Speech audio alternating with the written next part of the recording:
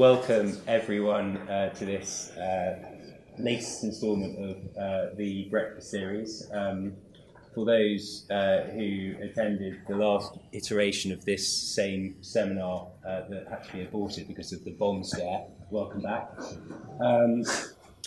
But before we begin, I should share some news. On Friday it was announced that Paul will be appointed a KC in March, so that should lend a touch of gravitas to at least his half of the board. We are going to be addressing today challenges to arbitration awards in the English courts. And we'll be looking at the following topics. Firstly, procedural aspects of making challenges that are common to all of the different challenges that you can make. And then we'll be looking at the three main forms of challenge. I'll be addressing Section 67 challenges, that is to the tribunal's substantive jurisdiction.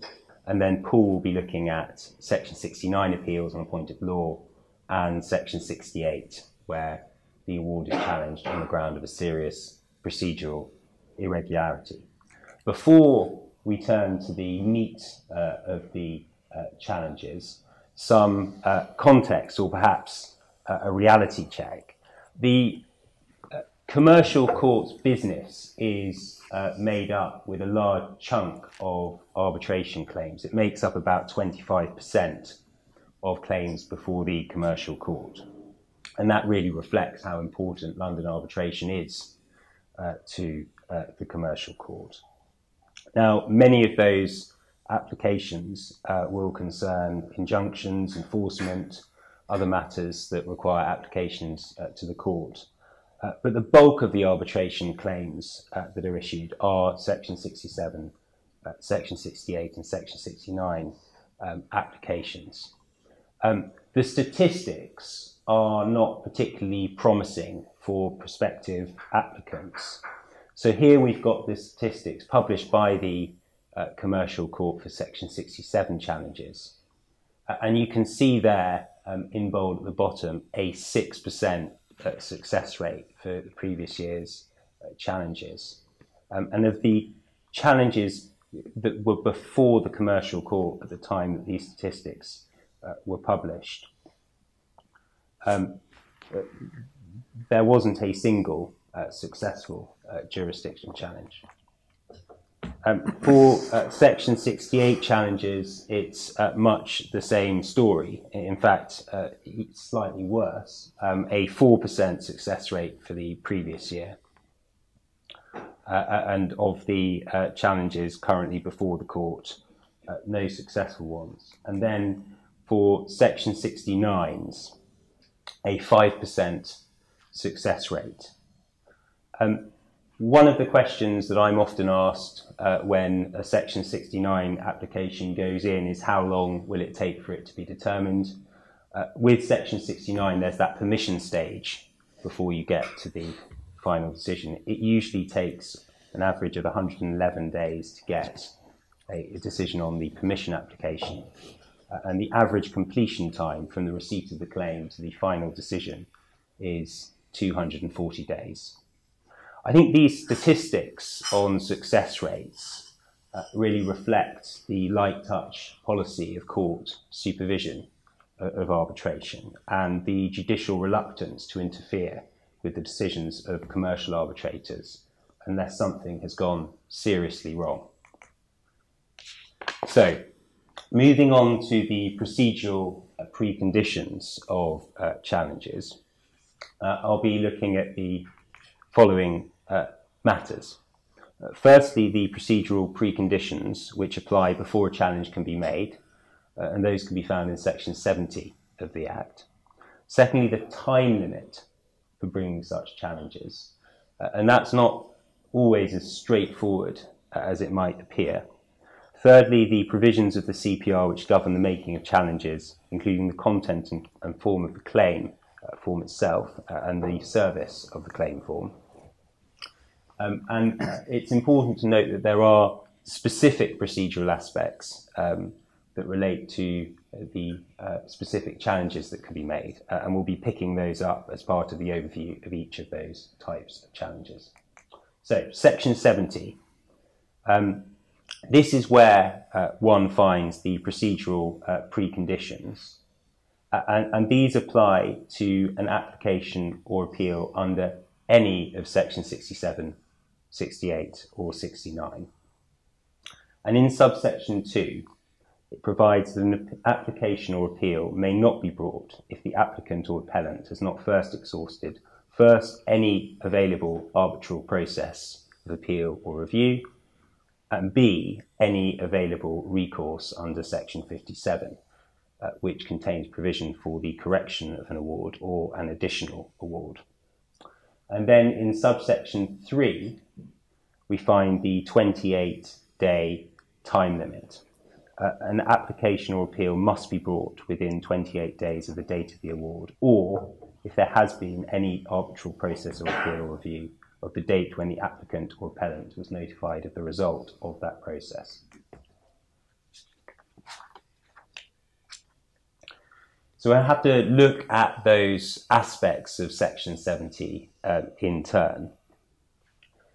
In subsection 2, we saw that the potential applicant must first exhaust any available arbitral process of appeal or review before making an application to the court. And until that process has been exhausted, no appeal or application can be made.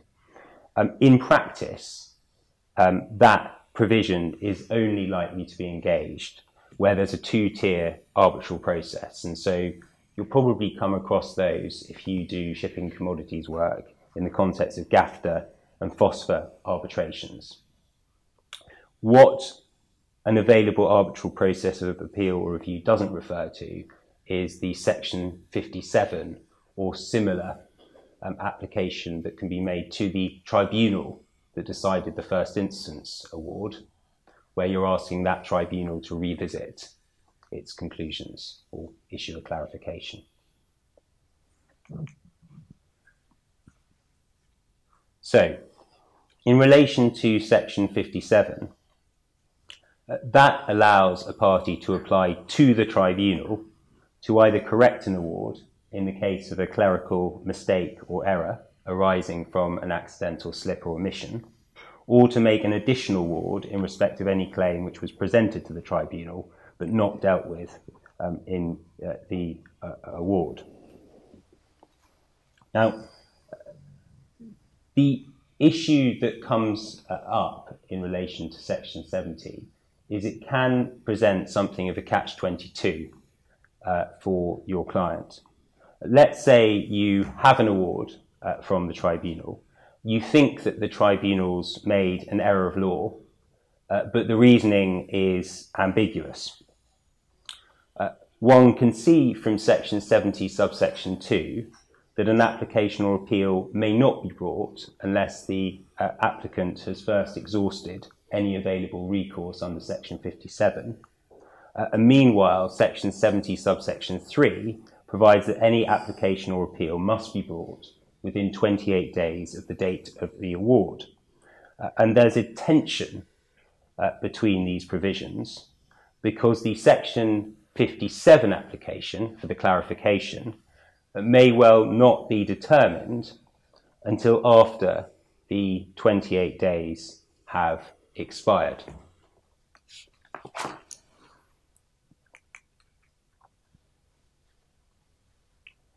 So the question arises whether the potential applicant waits for the tribunal to determine its application before it can make a challenge by reason of subsection 2b, because it has yet to exhaust any available recourse under Section 57.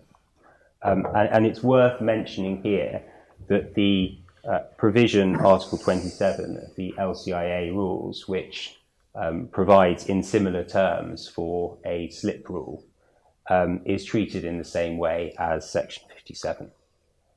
And the question is whether the 28-day period in subsection 3 for the making of a challenge runs from the date of the initial award or the date of the corrected additional award if the Section 57 application succeeds, or the date of the tribunal's refusal to grant the Section 57 application if it fails.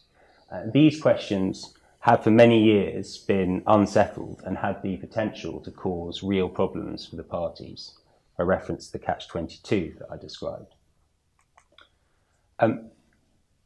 These issues came before the court in the DSME case in 2018 for Mr. Justice Bryan. In that case, the awards in this shipbuilding dispute had been published on the 18th of July 2017. 17 days later, an application had been made under Section 57 for the correction of 4 clerical errors in the awards arising from accidental slips. Now, it's important to note here that the clerical errors really had no relevance whatsoever to any potential appeal. They really were in the form of typos. The tribunal had transposed the parties' names the wrong way round or on a couple of occasions and got a date wrong. 27 days later, so 27 days after the publication of the awards, the tribunal issued memoranda of correction, correcting the awards. And then 52 days after the publication of the awards, so after the 28-day limit had expired, an arbitration claim form was finally issued. The applicant argued that the claim form was issued in time because the 28-day period in subsection 3 ran from the date of the corrected awards. Alternatively, it sought an extension of time under section 85 of the Act. The respondent, who I represented, argued that the claim form was issued out of time since it was only material Section 57 applications which in effect stopped the running of time for the purposes of Section 70 subsection 3, and the corrections sought were in no way material to the Section 69 challenge which was subsequently made. The judge held that the arbitral process of correction and clarification of an award by the tribunal under Section 57 of the Act is not any arbitral process of appeal or review under subsection 3. However, where a correction or clarification must necessarily be sought in order to be able to bring the challenge to the award itself, then time runs from the date of that type of correction or clarification being made, and not the date of the initial award. And he rejected the application to extend time. In the course of his judgment, the judge identified a test of materiality, which I've set out on the slide. It's only where a matter is material that you first need to exhaust the available remedies specified in Section 70 subsection 2, so that it's only in those circumstances that it's necessary for time to run after those available remedies have been exhausted. And the effect of the judgment is to introduce a distinction between material and non-material corrections or clarifications. In the Songa case, the corrections were immaterial because they concerned irrelevant typos. Now, the judge recognised that there may be cases in which it's difficult to apply the materiality test. It may not be obvious whether the correction sought are material or not. If in doubt, the judge says you can agree or apply for an extension of time for the bringing of your challenge. And that was the case pre the DSME case, and indeed the judge expressly identified this as an available option. I think if an application like that was made, the court would likely treat it with some sympathy and grant the extension sought. The 28-day time limit itself runs in almost all cases from the date on which the award is signed by the arbitrator, or the last of the arbitrators if there are more than one. And that's spelled out in Section 54 of the Act. One common misconception that you are likely to encounter in practice is that it runs from the date that the parties receive the award. What I often find is that there's a game of chicken. The tribunal will announce that an award's available for collection if only the parties will pay the tribunal's costs. And both parties may delay for as long as possible, knowing that when the award is finally released, the other side, if they're unsuccessful, is going to have a very small amount of time to get their appeal in on time. That can obviously come back to bite you if the award's released and you find that you are the unsuccessful party and the time has either expired already or you only have 2 days in order to get all of the documents together to launch your appeal. Finally, time extensions. It is possible to apply for an extension of time under Section 80, subsection 5 of the Act.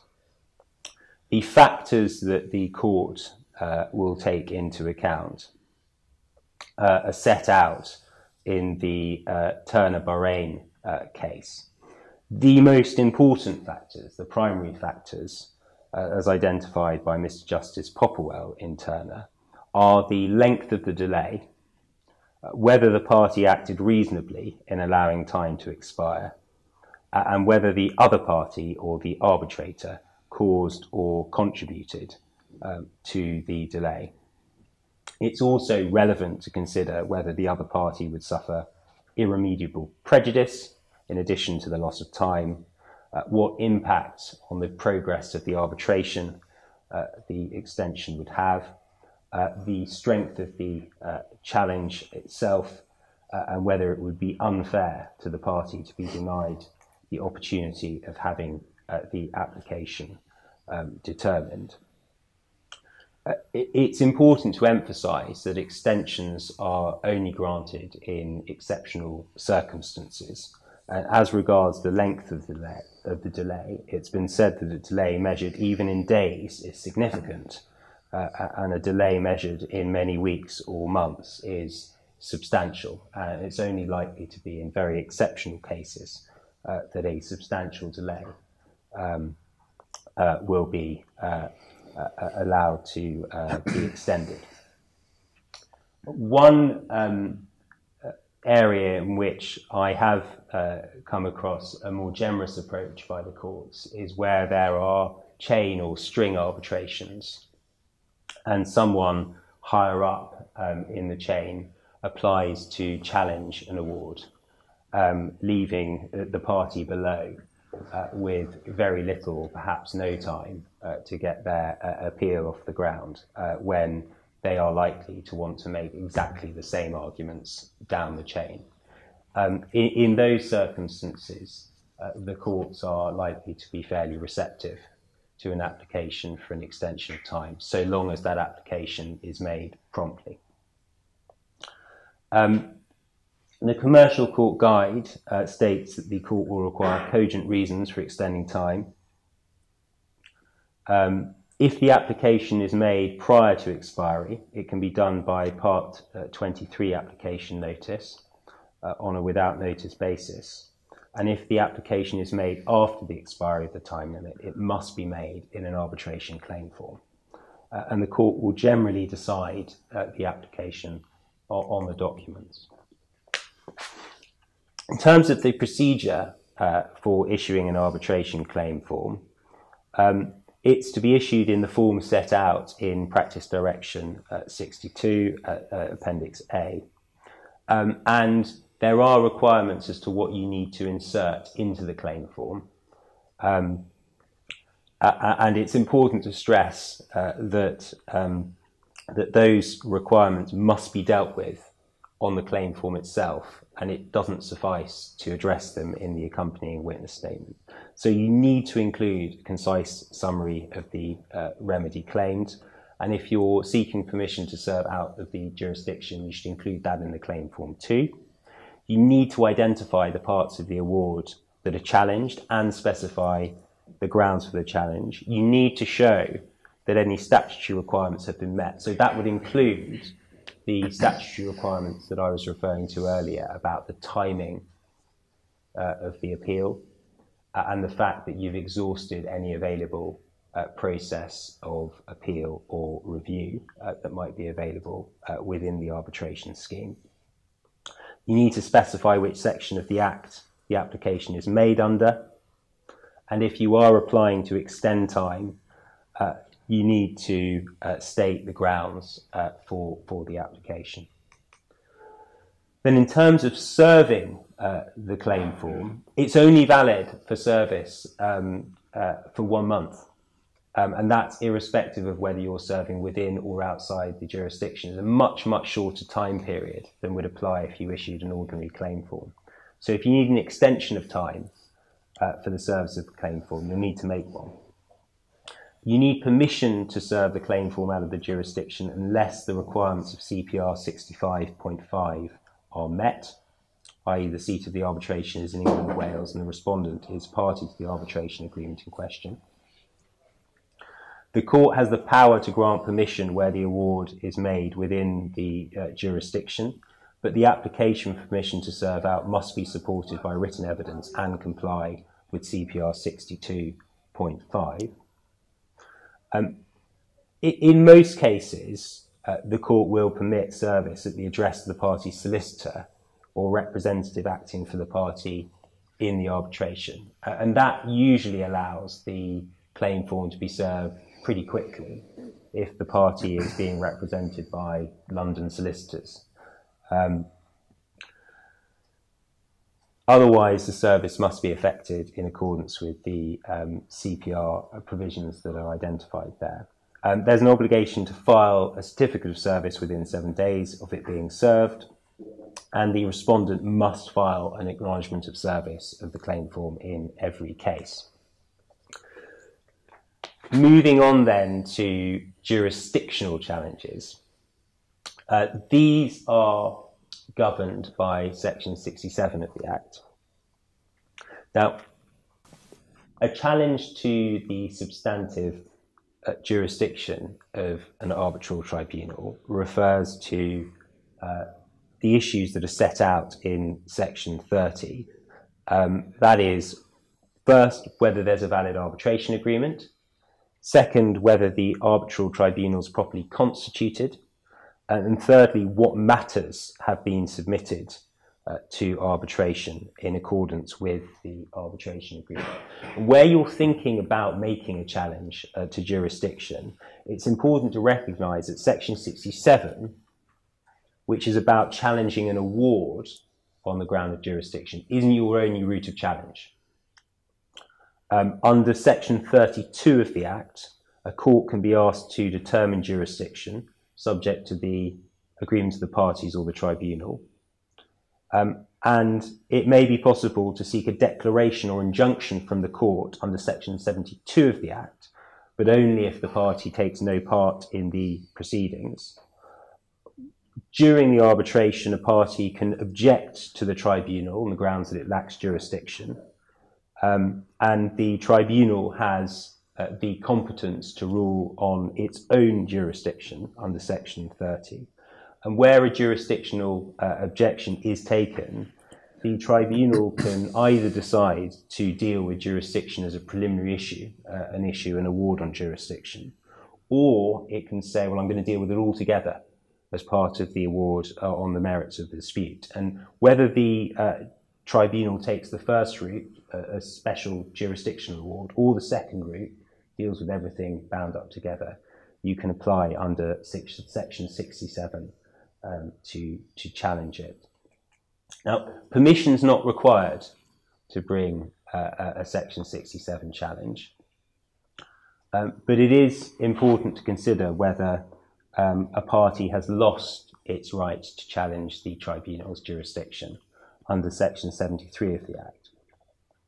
And that provides that if a party to arbitral proceedings takes part or continues to take part in the proceedings without making either forthwith or within such time as is allowed by the arbitration agreement or the tribunal or by any provision of this part, any objection that the tribunal lacks substantive jurisdiction he may not raise that objection later before the tribunal or court unless he shows that at the time he took part or continued to take part in the proceedings, he did not know and could not with reasonable diligence have discovered the grounds for the objection.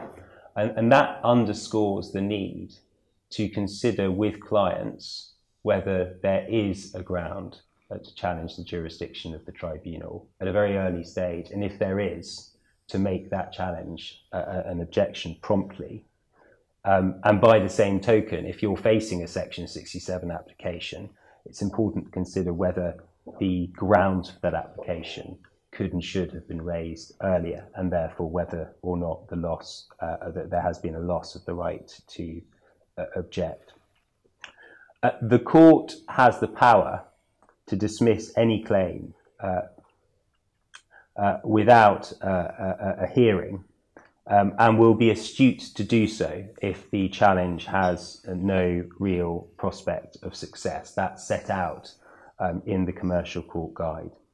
And we've seen already the statistics on Section 67 challenges. And I think it's fair to say that the court is receptive to invitations for it to exercise that jurisdiction. So if you see a jurisdictional challenge that doesn't seem to have a strong prospect of success, it is always worth considering whether you can apply to the court effectively for it to be struck out on the papers. Presently, any challenge to jurisdiction is potentially by way of a full rehearing, and any ruling by the tribunal is said to be of no legal or evidential value. But this may change very soon. I'm sure you're all aware of the Law Commission's proposals of last year that were set out in its final report that were published on the 6th of September. And one of the recommended changes set out in that final report were that where an objection has been made to the tribunal that it lacks jurisdiction and the tribunal has ruled on its jurisdiction, then in any subsequent Section 67 challenge by a party who's taken part in the arbitral proceedings, the court will not entertain any new grounds of objection or any new evidence unless it could not, with reasonable diligence, have been put before the tribunal, and evidence will not be reheard, save in the interests of justice. And the objective there is to avoid these wasteful de novo rehearings of everything that went before, and ignoring what the tribunal decided. And those reforms may well take effect soon because they were included in the most recent Queen's speech. So I think we can watch that space. But when, if and when those reforms are made, the window for successful Section 67 challenges is likely to grow even smaller. With that, I'll hand over to Paul. Good morning. We should say that we would like to take some questions. We hope you have some, but we'll deal with those at the end. So when I finish my section, if anyone would like to ask a question, if they could pop their hand up, that would be great. So as Tom said, I'm dealing really with two substantive challenges. Firstly, Section 69, which are appeals on points of law, and then I'll be dealing with Section 68 challenges, which are challenges on the basis of serious irregularity. On the slide pack, which hopefully will get sent out afterwards, we've highlighted some of the key parts of Section 69, and I'll be speaking to the various important provisions contained therein shortly. Firstly, I just wanted to emphasise the red text makes clear that this is a so-called non-mandatory provision in the Act. So the entitlement to go to court to appeal on an error of law from the tribunal is something which the parties can contract out of. So, for example, under the LCAI rules, there is an exclusion of the entitlement to come to court. So those types of provisions are legitimate and justifiable, and in effect enable the parties to maintain the primacy of the arbitral review process. It can stop with the tribunal that have been appointed. So that's one important feature of Section 69, which is not true of the other types of challenges that we're talking about. Section 69(1) makes the obvious point that these are appeals from questions of law arising out of an award. We'll look at that requirement shortly. And then in sub 3, as Tom has already alluded to, the important thing to understand about these types of challenges is that it's a two-phase or two-stage process. So first of all, you need to obtain permission from the court for the ability to appeal, and then there is subsequently the substantive appeal stage. The requirement for permission will come to, but in very broad terms, it's much more onerous than the permission requirements you need to meet in order to appeal a judgment of, for example, the High Court. And again, that's to emphasise the primacy of the consensual process of arbitration. There is a policy factor which underlies that, which is to keep court's intervention in arbitral matters limited.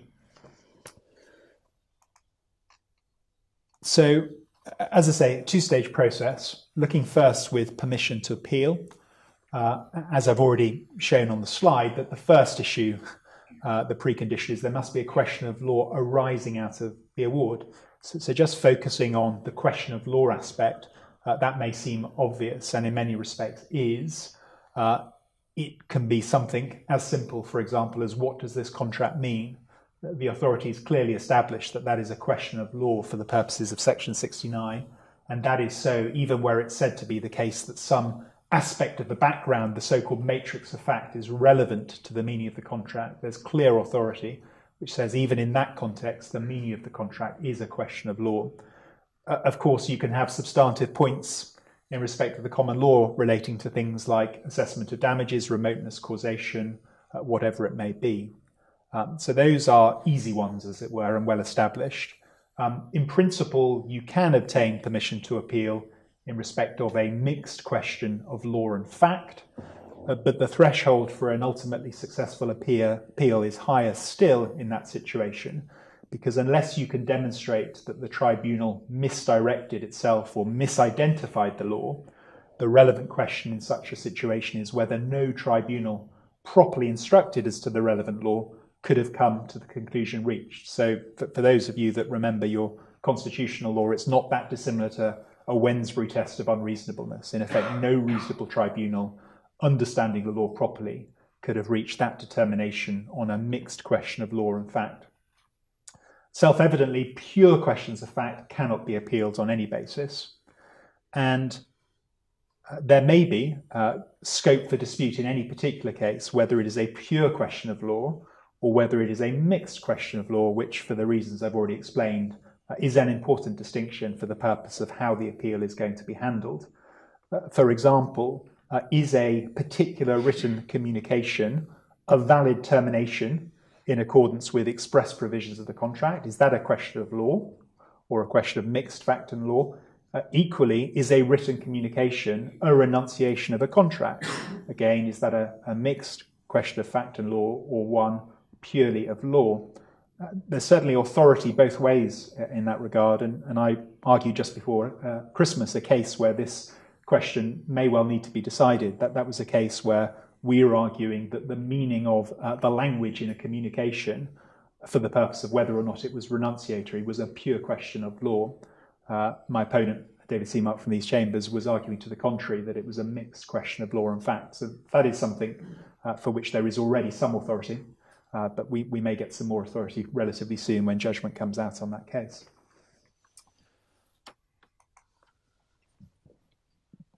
It has to be more than just a question of law as well.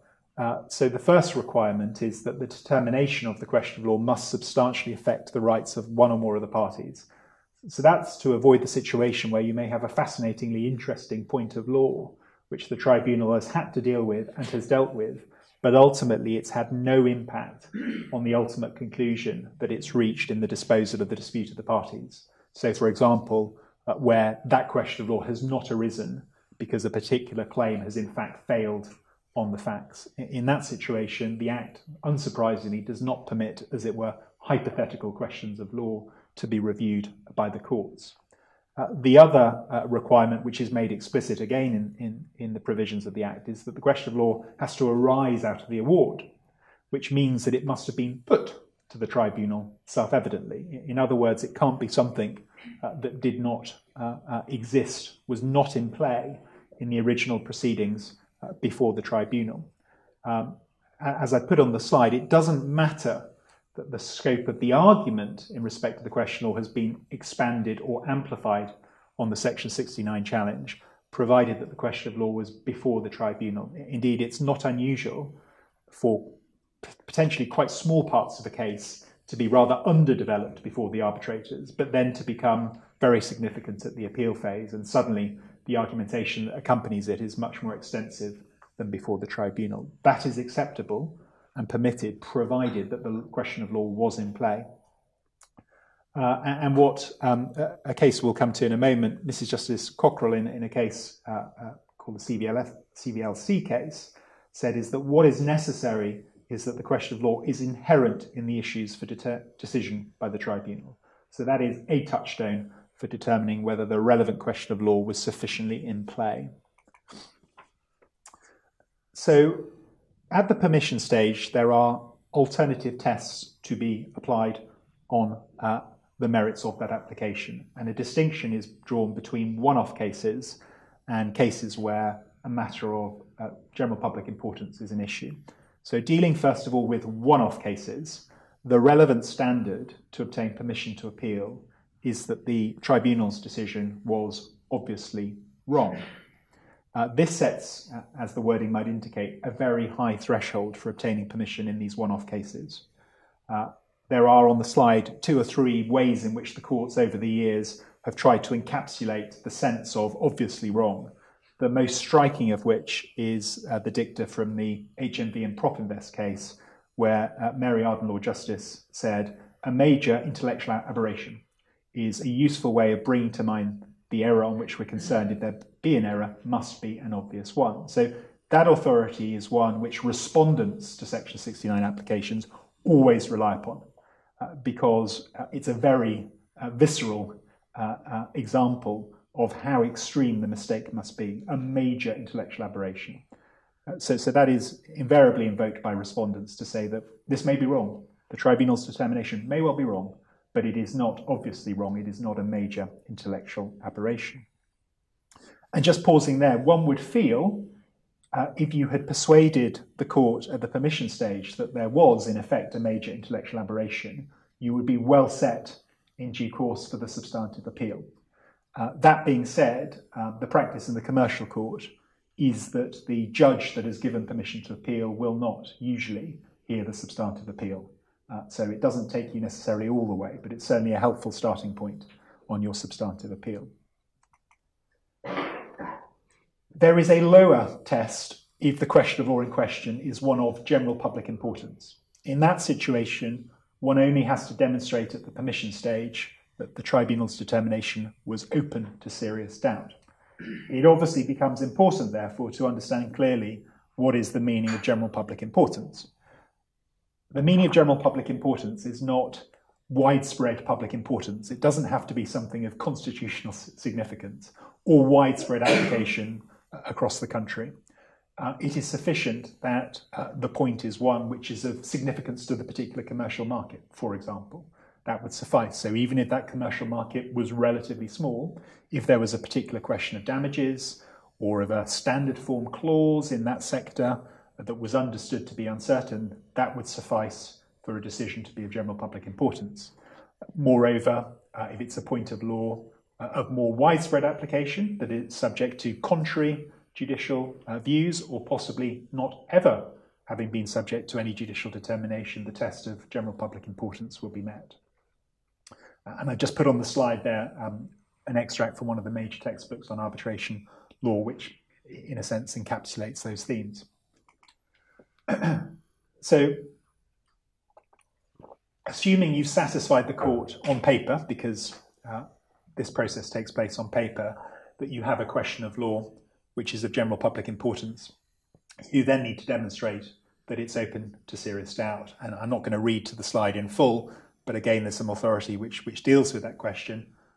But the first thing to know is the mere fact that the court might have reached a different conclusion is not enough without more to render an award open to serious doubt.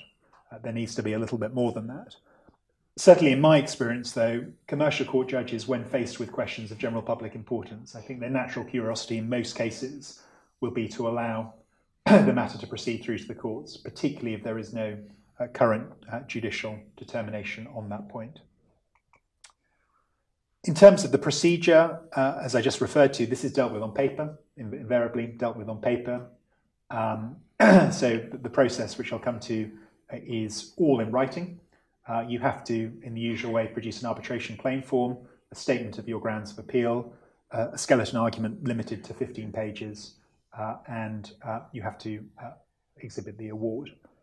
I've given you some reference points which set out that procedure in full. If the statutory criteria are relevant, you also need to put in a witness statement dealing with the relevant criteria. The most common one in which it's necessary to put a witness statement in is if you're suggesting that the question of law is of general public importance. A statement from a solicitor explaining why it's of general public importance, why, in their experience, perhaps the issue has arisen in other confidential arbitration awards and there have been conflicting decisions by those tribunals. That would be the kind of thing that you would need to cover by way of evidence. The respondent, in turn, produces a skeleton argument.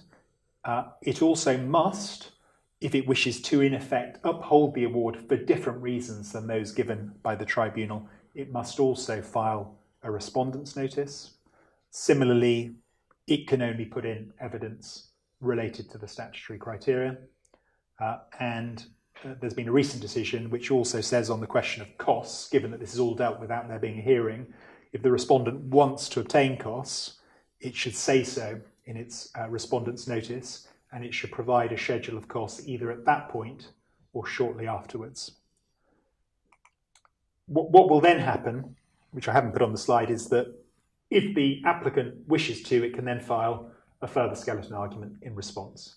What then happens is that the documents are passed to a relevant judge in the commercial court, and after a period of time, which I think Tom gave some indication of what the statistics show, one will get a notification by which you are told on what's usually 1 or 2 pages of paper whether the application has been successful or not. The court could obviously, if multiple grounds are being advanced, grant permission in some respects but not in others. And then there are very bare reasons that are given for that, essentially sufficient for the parties to know in very broad terms why the application has failed or succeeded, but it is a very limited and short statement of reasons. If appeal is granted, then one obviously proceeds to the substantive phase. There can be arguments about whether you can, in effect, try to deploy arguments which you as a respondent raised at the permission stage and which were rejected when you then get to the substantive appeal phase. And there's been a couple of decisions on that in the last 4 or 5 years. The first is the Agile Holdings case, which I put the relevant dicta on the slide. And in essence, what Mr. Justice Waxman said in that case is that some of the questions which arise at the permission stage cannot arise again and are purely for the purposes of obtaining permission.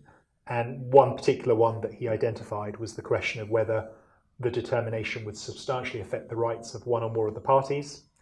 Another one was whether the question was one of general public importance, and a further one was this catch-all, which is that the question of whether there should be an appeal, it must be just and proper to determine the relevant question of law by way of appeal.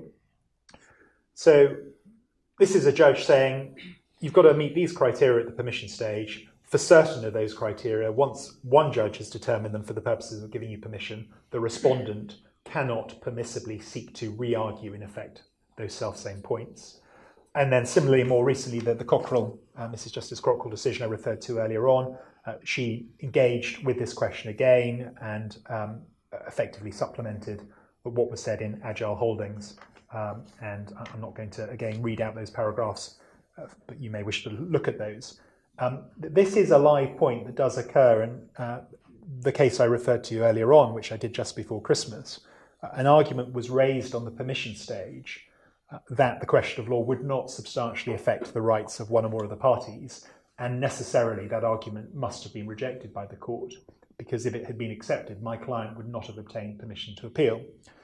Then at the substantive appeal, in essence, the same argument was raised, but for a slightly different purpose. It was raised there for the purpose of saying that even if the tribunal had erred in law, and even if, therefore, the Section 69 challenge succeeded, the matter should not be remitted to the tribunal for further consideration in light of the correct position of law, because it was argued that, in essence, there was no material before the tribunal which would result in the tribunal reaching a different consideration on what was the appropriate amount of damages, which was the relevant question there.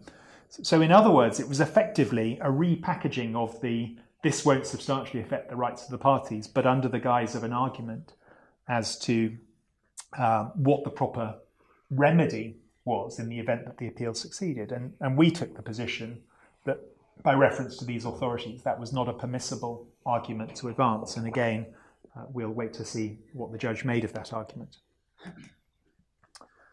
Assuming permission to appeal is granted, there will be an oral hearing before the court where the substance of the appeal is determined. So the history is largely, therefore, the history, and what one does is simply argue the point of law, as it were, afresh and anew, without real regard to what the tribunal have said.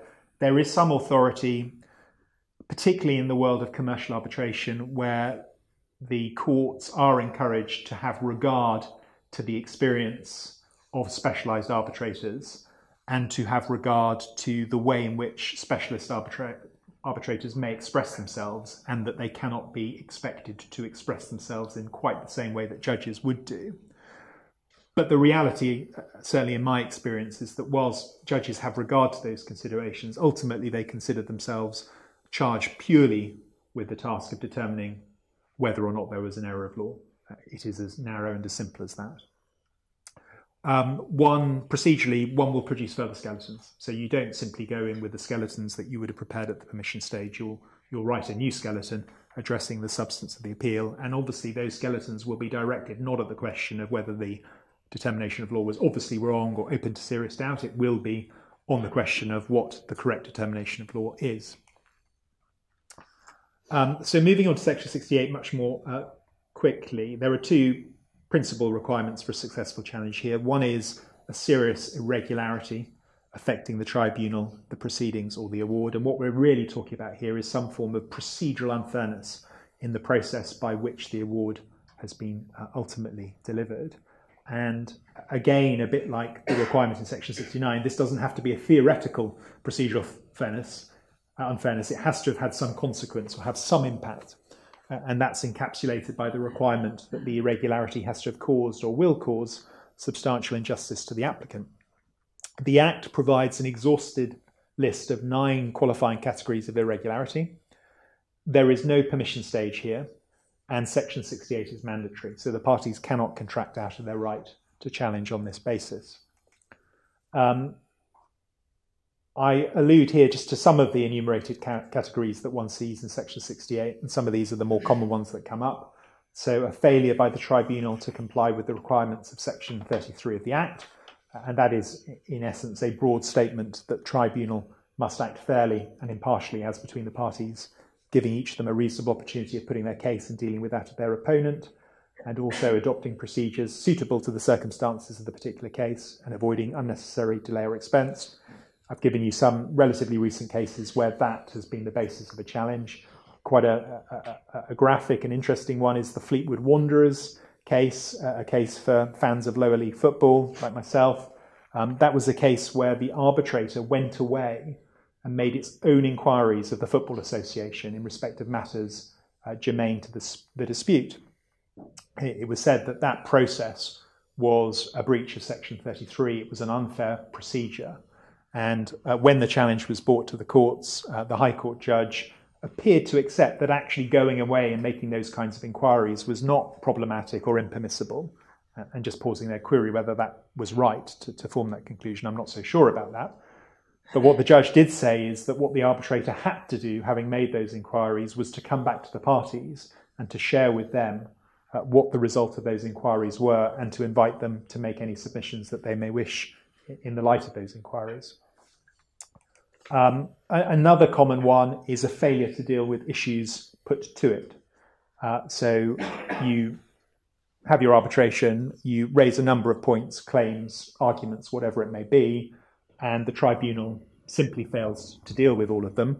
This is not an unusual feature of the GAFTA and FOSFA arbitration process that Tom mentioned earlier on. And one sees the first case that I referred to was a case that I was involved in, the transition feeds, and it was exactly one of those. It was one where an issue hadn't been dealt with, and the court accepted that that was the case. There is also a large body of authority in this context explaining what is an issue and what is not an issue, and making the point that it's got to be an issue which matters. So again, it's not a hypothetical issue which can have no outcome upon the merits of the claim. And there is a difference between an issue and an argument, a point, a line of reasoning. So no tribunal has to deal with each and every submission made in writing or orally by counsel, but they do have to cover the main issues for determination and issues which are potentially determinative of the outcome. The substantial injustice standard has been considered in Mass and Motion Events Limited. You don't need to prove on a balance of probabilities that the irregularity did in fact affect the outcome of the proceedings and the substance of the award. And again, on the slide pack, you can look at, if you wish, precisely what Andrew Smith said in that regard. Tom referred to earlier on, and this applies equally here, there is a risk with these types of disputes that you will, potential challenges, that you will lose the right to object. You have to raise your objection in broad terms pretty much immediately or within a short period of time. This obviously, in reality, provides a particular challenge for the parties and more fundamentally their legal advisors. If you think the tribunal are acting in a way that's unfair, but you're halfway through an arbitration, do you strategically think it's wise to tell the arbitrator that you think that they're acting unfair and reserve the right to challenge any subsequent award under the Act? Or do you keep your head down, fearing that if you do that, you're going to only push them further against your client if that's the perception that you already have? I mean, happily not a decision I've ever had to make in practice yet, but one that is, at the risk of stating the obvious, not an easy judgment to make. Procedure, content of claim form and witness statement. Mr. Justice Baker made a series of cases 4 or 5 years ago emphasising the distinction between what needs to be in the claim form and what should be in a witness statement.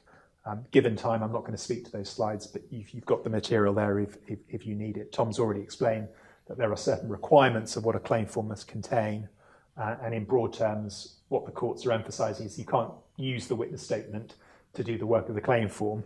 And equally, when you get to the witness statement, that is not a skeleton argument. That is not a place for argumentation. Again, Tom alluded to, in the context of Section 67, the possibility of summary determination of these types of challenges. That's needed because, unlike the appeals on question of law, you don't have a permission phase. So if you don't have a process to get rid of unmeritorious Section 68 and Section 67 challenges, they will just proceed to a final oral hearing with all the attendant costs, use of court time, etc., etc. So what one has is a procedure actually established by the Commercial Court Guide entitling the court of its own initiative or on the application of the respondent to the challenge to have the challenge dismissed summarily. The procedure is set down there. There is an entitlement, unsurprisingly, prescribed for in the Commercial Court Guide in 08.7 and not 08.8. That's a typo, by which if the challenge is dismissed summarily, the applicant seeking the challenge can then come back to court and seek to have that set aside so that the challenge can proceed to a final hearing. And this Justice Mayles, in a relatively recent case, explained that when a party is setting aside summary dismissals of these types of challenges, the procedure should be as set out, namely short, no more than 30 minutes. You don't need to re-argue all the points that have been dealt with in writing. Rather, you need to stand up and succinctly explain why the judge's dismissal summarily was wrong, and there's no reason for the respondent to that application, in other words, the party that successfully obtained the summary dismissal of the challenge, there's no reason for them to attend. That was in the context of a particular dispute where I think a significant quantity of money was spent trying to summarily dismiss a challenge. The procedure for the substantive hearing of a Section 68 challenge is, as set out on the slide, in essence, like any other arbitration process. There'll be a provision for the exchange of evidence. There will be an oral hearing. There will then be skeleton arguments, and there can be, if needed, direction set down for that process.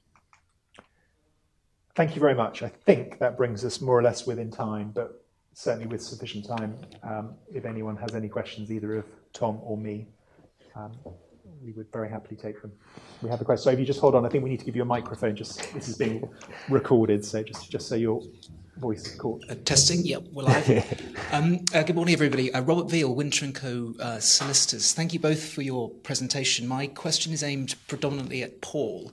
I've always been slightly intrigued by the distinction between questions of law and fact and the divide between the two. And my question is, just in your experience looking at the authorities, just how, in your view, porous that divide is, and also how common and or easy is it for would-be challengers or appellants to effectively window dress questions of fact as ones of law or mixed questions? Thank you very much. I think the divide between pure fact and pure law is quite easy, and I think it is difficult, even for skilled solicitors and lawyers, barristers, to dress up what is fundamentally a factual question as one of law. I think there can be extreme factual determinations where that is possible. I think what's much more fertile ground for successful argument either way is on these mixed questions of fact and law. And as I said, that's something that I've experienced recently. And as ever with the common law, you can find cases really going both ways without necessarily a huge amount of consistency between them. I think particularly in the context of interpretation of contractual documents of all kinds, that's very fertile ground because it is established, I think, beyond any doubt that the meaning of a contract is one of law. So that then leads one to make arguments like, well, what's the difference between that and some other form of contractual notice, whether it's an expressly required notice of termination or a common law contractual right. So I think there is definite scope for successful argument on that at a general level. But I don't know if Tom has ever successfully got permission to appeal on a pure question of fact. I was on the other side of a Section 69 against Yash, where he was appealing a determination as to whether the deviation of a vessel was a reasonable deviation within the meaning of the Hague Rules. And at the permission stage, he was granted permission, despite my skeleton argument saying that this was a finding of fact, supported by a House of Lords authority, Stag Line, that said it was a finding of fact. And then we had a full hearing before Mr. Justice Butcher, who said, well, this is obviously a finding of fact. Permission should never have been granted. So different judges can take different views. But I agree with Paul that where I think this particularly arises is where you have a mixed question of fact and law, an arguably mixed question, and within the contractual construction area that arises, because you can often dress up as well as you can if you're trying to apply for permission the tribunal's determination of whether a particular contractual term is engaged as an error of law by saying, well, they made a mistake as to the construction of that term, when in actual fact, when one properly analyses what's happened, the tribunal has correctly identified the legal test and has just applied it to the facts of the case. Anyone else? Wait for the microphone, sorry.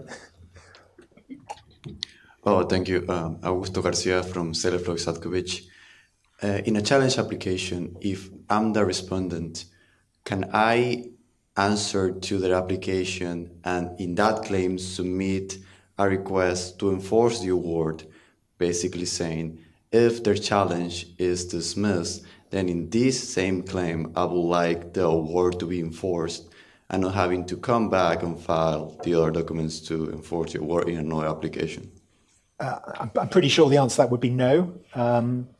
the challenge process is simply that. It's limited to whether the award, can in some way be varied or dismissed, as it were. And there are different remedies that can apply in that situation, but it's not an enforcement process. That needs to take place in parallel and separately. Yeah. You can, in certain circumstances, though, obtain security for costs of dealing with these challenges. So, if you're on the other side, there may be other things that you would like to be thinking about doing, particularly if you think it's an unmeritorious application.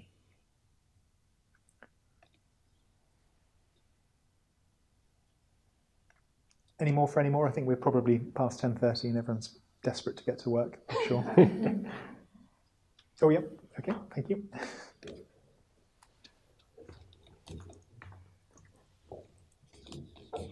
Good morning, I'm Poppy Watson from Xylovoid Sakovic, also. I just had a quick question. Tom, you mentioned about the 28-day period, and you can apply for an extension of time prior to that using a Part 23 application. It's no secret that it can take a while to hear back from the court on a Part 23 application. So do you have any experience, or are you aware of any authorities where you've made that application prior to the 28-day period expiring, that has then expired and you haven't heard back, and then that application fails? I haven't had any personal experience of that, but I would have thought that if you're making an application for an extension of time, you put that application in, you want to be doing everything you can to get your challenge in as soon as possible, so that even if the application is only determined after the time limit is expired, you can say to the court, we asked for an extra 7 days, we got the application in within that 7-day period, and therefore you should be able to extend time. And I think that the other thing I would do is write to the court by way of a covering letter and ensure that it's brought to the attention of the judge that this is an application of some urgency given the impending time limit, and ask that it be determined before that time limit expires. Now, it may be that the court's not able to accommodate that request, but if you've asked and you provided strong grounds for them dealing with it urgently, I don't think you could be criticised for that. Yeah, I mean, I agree with all of that. It obviously undermines your strategy if you find yourself sitting there on day 27 anxiously contacting the court to see where they've determined it. You don't want to, or more fundamentally not don't want to, but you're not in a position to file the application, so it's a very invidious position to be in. I agree with all the practical things Tom says. I guess the only two things I'd add is that if you've really got good grounds, and I think a lot of time people don't, but if you've really got good grounds, then presumably you know quite early on that you've got good grounds, so get that application out very early. That would be one thing. And the second thing, which I think you would always look to do first probably, is to try to get the agreement of the other party. But what interest do they have in giving the agreement? I think they would probably have an interest in giving an agreement if it was a string case, like Tom's saying. So just to be clear, for those of you who may not be familiar with that terminology, you've got a series of claims through a contractual chain. So you might, if you're party 3, you might want to wait to hear if party 1's appealing against party 2 before you know whether you're going to be passing on a claim to party 4 or whatever it may be. So I think in those situations, I think people would be sensibly minded to try to agree an arrangement which enables everyone in the chain to be protected. And I suppose the other case in which you might get agreement is if there's a really appropriate Section 57 challenge. So it's quite clear that the tribunal have failed to deal with something, or they need to provide some additional clarification. A reasonably minded opponent to that might well agree, but I suppose in other situations they've got no great incentive to do so. But I would always try that before an application. Yeah. Albeit you'd obviously not want to allow the opponent too long to indicate their position, because your time ticks quickly. And yeah, it's certainly the situation, the catastrophic situation that Tom refers to is very common in practice. I mean, we quite often get asked, the time limit expires in 48 hours. Can you do all the drafting? And the reality is sometimes you can, but sometimes these disputes are really complex. So. Yeah. And particularly as it's so difficult to get permission if you need permission, and you might have your application struck out under Section 68. You really don't want to be putting the documents together within a 48-hour period, because the reality is that is going to probably be a much weaker application or challenge than you'd be making if you had 2 weeks. And I think the advice that I'd give to clients is don't find yourself in that position. So when the tribunals say the award is available, really you'd have to have a very good reason to wait around for 3.5 weeks before collecting the award. Thank you.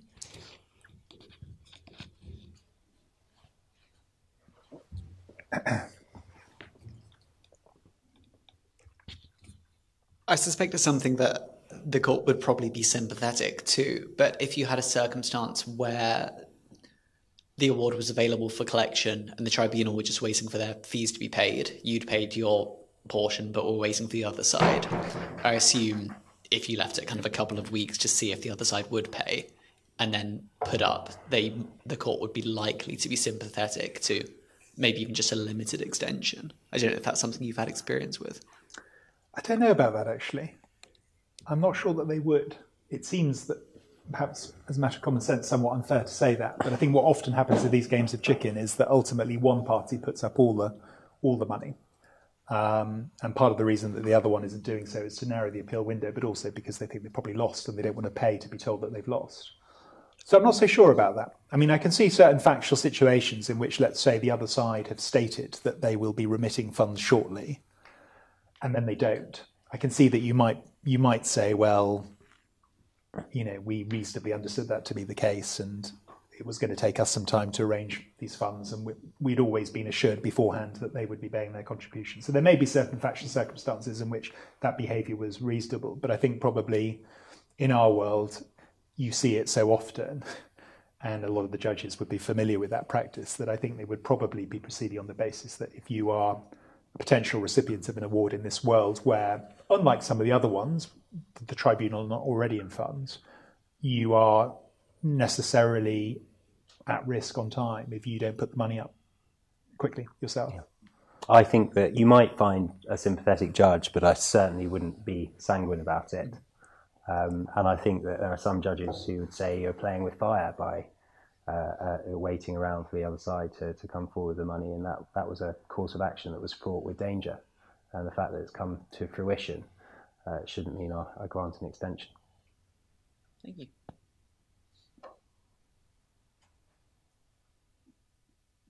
Sure, I could just wait for the microphone. It's just behind you, actually. Maybe you don't even need to come. Just a follow-up to that. Would it be correct for a tribunal to only issue the award to the party who has put up the funds? No. I mean, again, that's not something I've ever heard of being done in practice, and it's difficult to see how it could be a legitimate course of conduct, given it's a dispute between two parties. It's a consensual process. I mean, I understand completely where both of these questions are coming from. It seems mad in one sense that you can sit on the other side and not pay your share and get the award, and someone's paid for it, and maybe if you've you suddenly get some benefit from doing that. But no, I don't see that could be procedurally permissible. It's not really for today, but there's obviously lots of measures that parties can try to take where they've got an opponent that isn't contributing its financial share. There are lots of other potential measures that can be done, but that's not for the purposes of today. But I think in broad terms, Tom and I agreed in general terms that subject to some very particular facts, for these types of awards where the tribunal is not in funds at the point at which the award is published, time is running against you, whether you've got money or not, and whether you're playing a game of chicken or not.